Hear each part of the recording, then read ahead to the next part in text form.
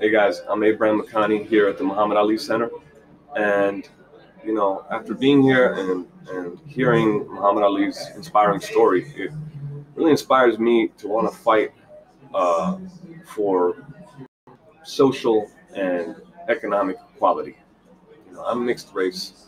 I'm half Latino, half Persian, and I think you know as much as that has made me minority in this world and definitely in this country, it inspires me.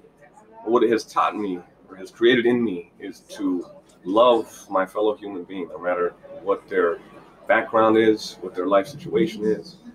And, I want to fight for spreading that kind of love for my fellow man to everybody. There's no reason to hate.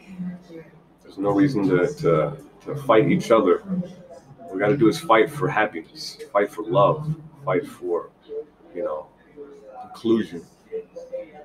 Fight for your fellow man because you don't know their journey. You don't know what's going on in their life. Just like stuff is going on in your life, you don't know what's going on in their life. So we got to fight for each other. And that's what I want to do. Thank you.